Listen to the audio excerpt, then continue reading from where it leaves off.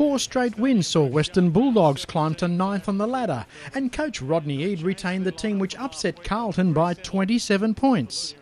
North Melbourne finally lost patience with Lindsay Thomas and his goal-kicking woes, one of 4 changes after Collingwood caned the Kangaroos by 117 points. North had lost the last 4 against the Bulldogs, including the latest 2 by at least 70. Drew Petrie kick-started the Kangaroos before they went down the middle to generate their second. Pedersen to Wells. Petrie wants it long again. Ignored again. Campbell, he could go for goal. No one in the square. Drives it long. Sensational. Jared Grant and Liam Jones replied for Western Bulldogs to nose in front before Robert Murphy spotted the Kangaroos gate wide open. And he goes for goal from outside 50. Delightful. 14 goals in the past 5 matches, Daniel Giansiracusa showed the confidence in his game before Barry Hall set a league milestone. And Barry Hall has now kicked 100 goals for 3 different clubs. A milestone for him. A high tackle on Campbell saw North Melbourne end the Bulldogs' 5-goal burst. It's a 2-goal game. North trails by 2 goals at quarter time before Petrie short-circuited the Bulldogs' handball sequence. Spins out of trouble, goes for goal. This will bring the house down.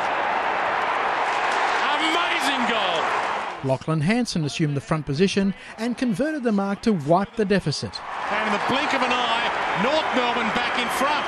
Tom Williams' commitment couldn't be argued.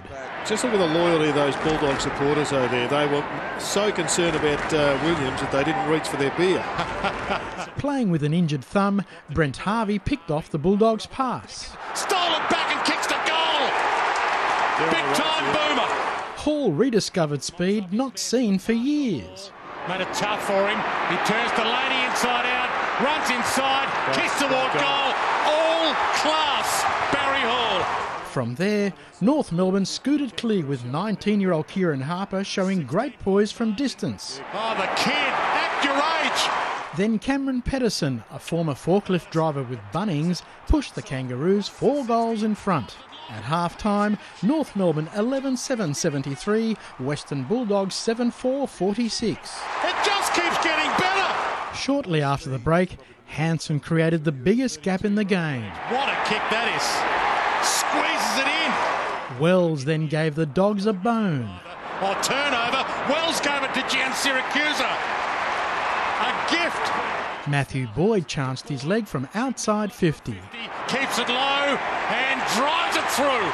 Aaron Edwards piggybacked a 50-metre penalty to land his second before Western Bulldogs waged another response. Hudson lopes his way. Dalhouse could be the inspiration. A rare injection into attack from Daniel Cross cut the margin to 3 goals.